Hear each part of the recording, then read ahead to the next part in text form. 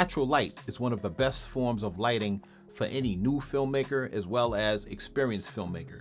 Now, unlike this video, which is filmed with artificial light, natural light is totally different. Now, this fixture here is the Godox SL 60 watt, and I have it on a grid with a modifier just to get it to be a little bit softer on my skin. I also have an ALMC right up above me, using that as a hair light, and then I also have an ALMC in that light just to match up some of the color temperature to produce a good result. But getting back to natural light, you know, using natural light is something that we all as filmmakers should try to perfect as much as possible, because there's going to be situations where you don't have use or you don't have artificial light because you may be in a smaller space. There may not be room to bring lights or hide lights, and so learning certain techniques for natural light can be an awesome asset to your bag of tricks.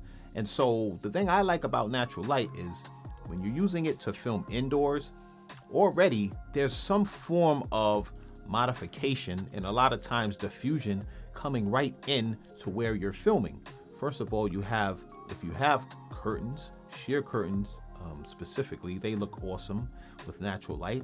Or if you have like window frames, Venetian blinds, these type of things can create some interesting textures and looks to your subject.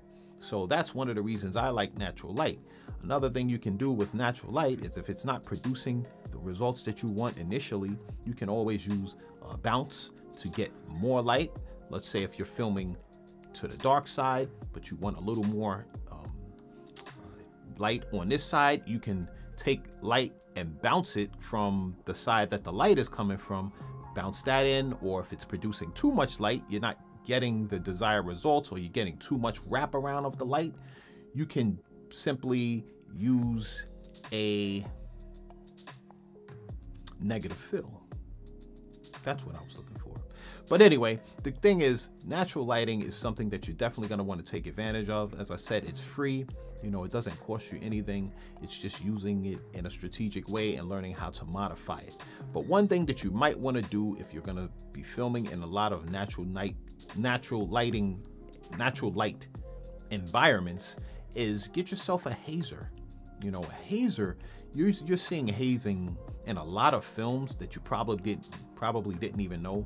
But what it does is it adds a little bit of texture and atmosphere just into the light. You know, it enables you to be able to see some light streaks, which is very, very awesome for cinematic results. So that's one thing you want to do. But if you are using a fog machine, which I don't have a hazer right now, I have a fog machine, but a fog machine produces, if not done carefully, can produce just a cloud of smoke, and you don't want that. You want kind of just that subtle haze in the air that just, you know, adds to the film. So guys, go out there and get yourselves a hazer. And I would say, just starting out, try a lot of videos with natural light. Now it may put a kind of a break in your action because you won't be doing a lot of filming at night if you don't have other lights, but you know, this will just help sharpen you as a cinematographer in learning how to adapt to different situations. And also, filming in natural light certain times a day will yield certain results. So for instance, if you're filming towards the late evening, you're going to get that golden hour, which is going to be a nice warm light.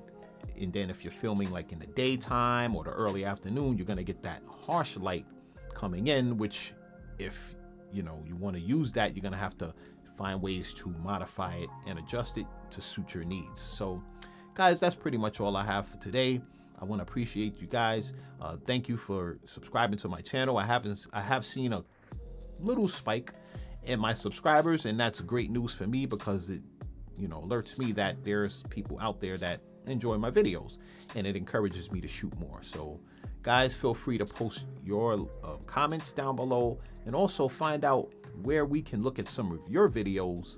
You know, if you decide to make one or you already have one in natural light, we can all take a look and just pretty much learn from each other. So thanks again stopping by. DJ Feech signing off. Peace.